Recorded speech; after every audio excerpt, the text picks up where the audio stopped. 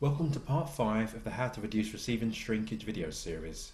In this video, you are going to learn the best ways to receive merchandise, keep the warehouse clean and tidy, rotate stock in the warehouse and move some to the shop floor, count the number of cages or pallets, ensuring that where possible boxes are counted, inspect the consignment for damage, distress or leakage, record any shortage or surplus and ensure credit is requested from the supplier, rotate receivers to prevent collusion with suppliers, ensure extra staff are on hand to receive the goods. Stay with me as I show you how to reduce receiving shrinkage in your store.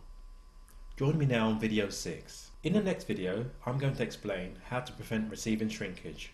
Meanwhile, for your free shoplifting ebook and more great videos like this, visit www.theprofitexperts.co.uk.